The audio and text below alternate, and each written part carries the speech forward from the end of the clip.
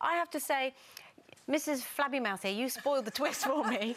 Because then she went, oh, have you got to that bit? No, I haven't. And I got a bit bored after that, and then I only carried on with it because it was a book club. And this is why I think book clubs are so amazing. I would not have carried on if it wasn't for it. And I loved it. Yeah. And by the end, I cried. I completely bought into the whole thing that the story was about, and I really loved it. But I can appreciate why not everybody did. Yeah, and once you've read it, you'll know why I'm never buying PG Tips tea bags again.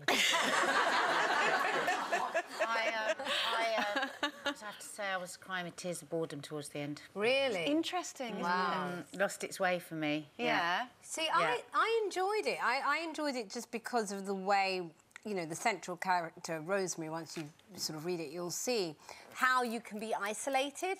I thought they did that really well. And also, I don't mind getting a plot early. I like to be given the twists. I'm one of those that will watch a film at the end, at the beginning. So if you saw a spoiler alert... Oh, I love it. I'll read it. Oh, yeah. I throw myself under a table. No, you don't want to. Well, it's like my Christmas presents, I don't want to have a peek at them either. Oh, why not? Because I like surprises. Oh, so if I know there's a twist in a book, further down the line, the better for me, because I'm going to go, oh, when's it coming? When's it? Is this it? This is it? Oh, no, this isn't it. This isn't it. And it actually gets me going. That's one of the things I didn't like, was for me it was too early on. I thought the twist was that the theme wasn't what you thought, but there were plenty of twists and turns to keep you sort of going. That's just my opinion.